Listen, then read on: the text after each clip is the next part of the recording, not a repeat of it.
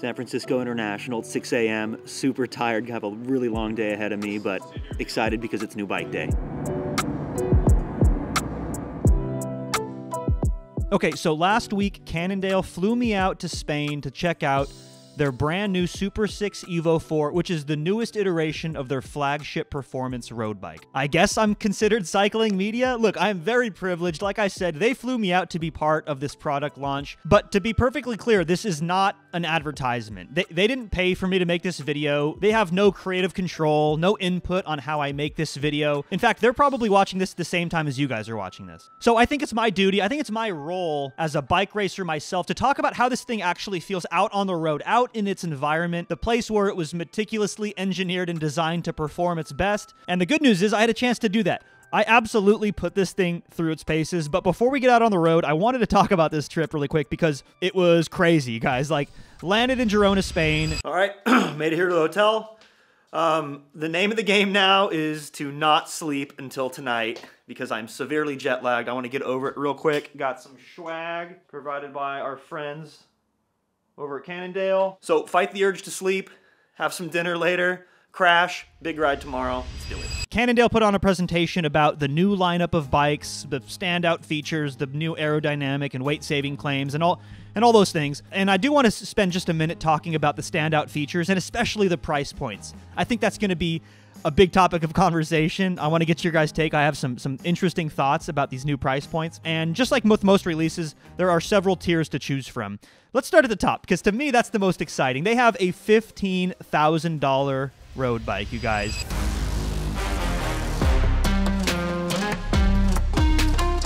Like, what? Traditionally, like, around $13,000 is outrageously expensive by itself, and that is usually the top tier spec from a manufacturer. Cannondale is like, hold my beer, $15,000. What do you get for that $15,000? It is called Lab 71. It's basically the S-Works for Cannondale. It is their top tier flagship, no holds barred, like absolutely bonkers, boutique, integrated handlebar, full carbon, ships at the UCI weight limit, crazy road bike. And in Cannondale's defense, I think these bikes will sell. I think if you're the type of person who's like, I want the highest performing, best road bike you can buy, this is it. I mean, I think it could be $20,000 and people would still buy it. But let's get back to reality for, I think, most people and talk about the lower tier bikes throughout this range. And the next tier down is their high mod. This is like the traditional high-end road bike. This is still a $13,500 bike. And incidentally, this is the bike I was on when we went out on the road. So I have a lot of thoughts on this. We're going to get into actually how it feels out on the road, like I said. But this is your SRAM Red E-Tap, and it is no longer Lab 71. You're losing something like, it's like 40 grams on the frame set. It's really not much at all, you guys. I think the biggest thing is it doesn't say Lab 71 on the frame, but a lot of the other technology trickles down. In fact, a lot of this technology trickles down even to the lower end specs, which is good news for you folks out there who are trying to save a buck. But let's talk about this high mod spec. The integration. That's one thing that is a standout feature that I want to talk about. There's a right way to do cable integration, and there's a wrong way to do cable integration. And Cannondale has done it the right way. There's a clever way. They have the cables going through the headset bearings instead of in front like before. Speaking of headset bearings, those are now a standard. So you can put this bike in a travel bag. You can make minor adjustments without having to cut and rebleed the whole system. I don't know why every bike manufacturer hasn't figured this out. Thankfully, Cannondale got it right with the new Evo 4. So as you move down the spec, just like you would suspect, there is a lower tier group set. Eventually, you lose their new wheel technology, and then you also don't get the high mod carbon anymore, so a bit of a weight penalty there. But honestly, guys, it's not all that much. Oh, one thing I totally forgot about. On the high-end specs, you have their new integrated bottle, which to me is like totally gimmicky, right? Like, it's cool, and yeah, I think maybe it saves like a watt or two in the wind tunnel. They're oddly shaped. They're kind of hard to put in and take out. It's very novelty. It's very like spec sheet marketing stuff to me. But it's worth mentioning. It's a new thing, whatever. They have to stand out somehow among everybody else, right? Because the frames themselves, you guys, all start looking the same. Is it just me? I feel like I'm in an episode of Twilight Zone or something. Like every bike these days is like, we have the standout aerodynamics and the standout lightweight features, and it's like, it looks identical to the other offerings from these other brands. So I didn't want to spend too much time. I think they have beautiful paint jobs. I'll give Cannondale that. But in terms of its aerodynamic and design capability, like, you know, drop seat stays, wide tire clearance up to 32s, maybe even 34s. Like, this is just now the standard, and Cannondale hasn't really set themselves ahead in that respect. Okay, but enough about specs. Like I said, there was a million cycling media people there. You can go watch their videos. I suggest you do. I met a bunch of these folks. They're super, super cool. It was really fun to spend time with them. You can also go straight to Cannondale's website. By the time you're listening to this, I'm sure all of the details about every spec is going to be available on their website. But now let's hit the road. Let's get into the GoPro, the NorCal Cycling Special, and let's figure out how this thing actually feels out on the road, put to the test.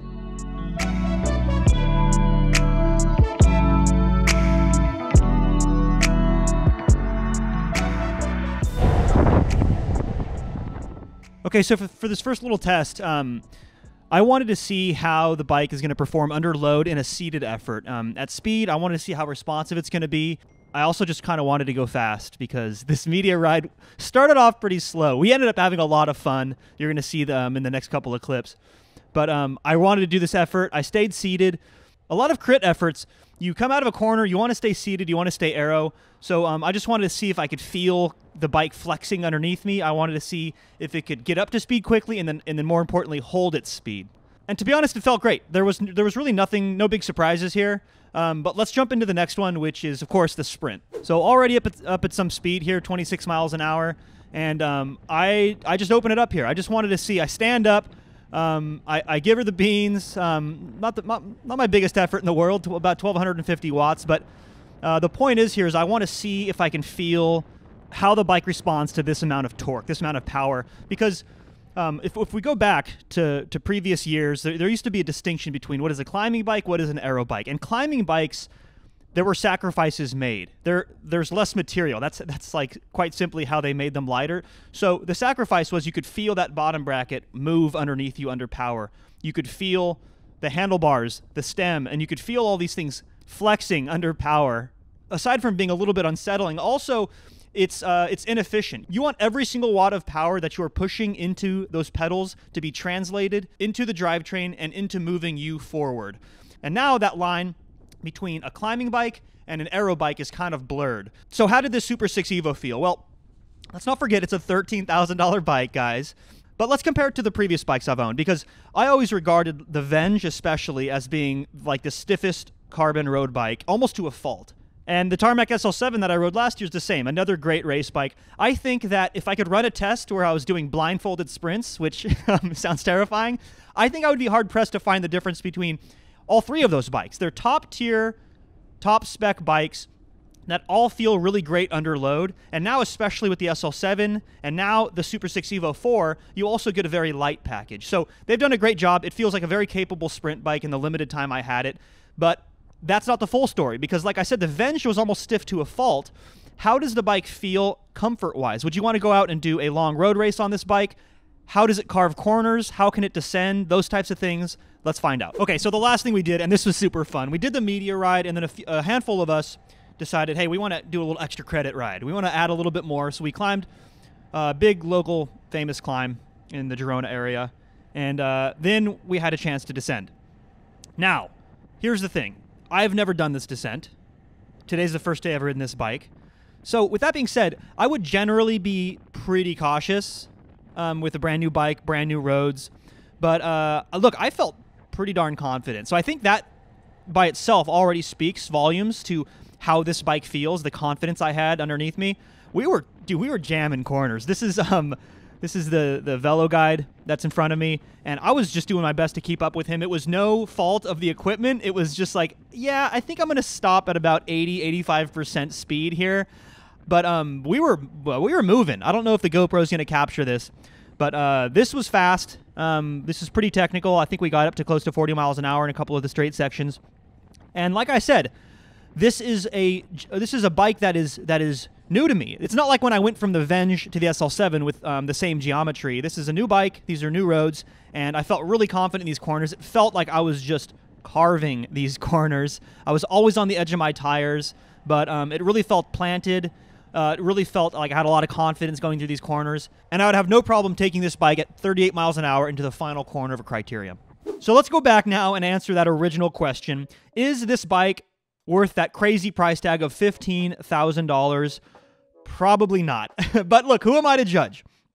if it makes you happy, go for it. If it makes you ride more, if it makes you train more, do your thing. The top spec $15,000 Lab 71 is probably the fastest bike you can buy. But my suggestion, and Cannondale probably won't like me saying this, is go for that lowest tier model. It's $5,500. You get Ultegra Di2. You get their pretty clever implementation of cable integration. And let's not forget, it's the same mold, you guys. Like the frame, all the engineering, the design, all the hours they spent in the wind tunnel to perfect this design, it's the same on the lowest spec $5,500 bike. The main difference comes down to weight. Yes, there's an argument to be made that the new wheels are more aerodynamic. I don't think it's going to be night and day. It mostly boils down to weight, and it's not even that much weight. I think it's 2, maybe 3 pounds, something like that. So, look, if you're really chasing performance, Spring 4, the High Mod 2, it comes with Ultegra Di2. You get the new wheels. You get the High Mod carbon layup. It's going to be a lighter package, potentially a slightly more aerodynamic package. And if nothing else, this pretty amazing colorway. But otherwise, guys, the $5,500 bike is the best value proposition. I think Cannondale's done a good job with this new bike. I think the new tier above High Mod, Cannondale has effectively defined a new tier of superbike is a bit ridiculous. But hey, it's a work of art. It's pretty amazing. And if that floats your boat, go for it. So thanks for watching, guys. And thanks again to Cannondale for making this trip possible, having me out. And as always, catch you guys in the next one.